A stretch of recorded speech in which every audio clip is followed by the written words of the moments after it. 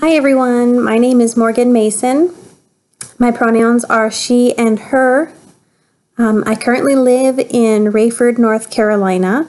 My husband, myself, and my daughter, our 2 cats and our dog just moved here from Clarksville, Tennessee. We are military, so we went from Fort Campbell to Fort Bragg. My population of interest is veterans and veteran families. I have been a military spouse for almost 10 years now, so I am pretty well versed and understanding of a lot of the issues that service members and their families face.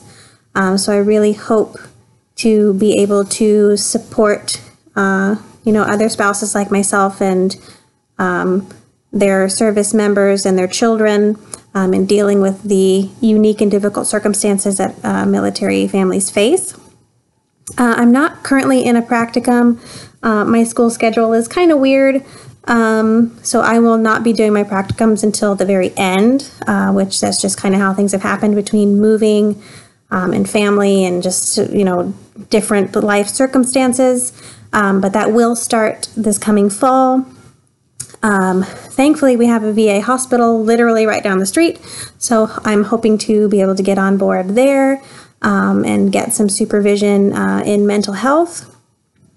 What do I hope to gain? I suppose really my biggest desire for this class, one would be to be able to specialize in mental health.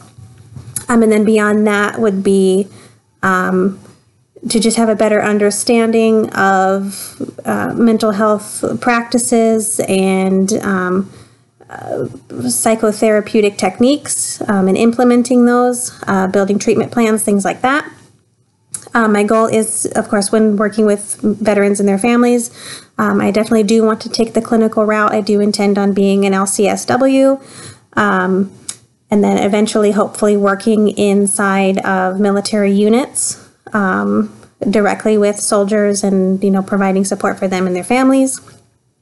I guess an interesting thing about me, something that I would like to hopefully put into my career as a social worker as well. I like the study of thanatology. I'm very passionate about the study of death and death practices and the needs of families of terminally ill and the dying. I just finished up the death and grief class, which was a really fantastic class. If you guys have the opportunity to take it, I totally recommend it. It's tough, but totally worth it.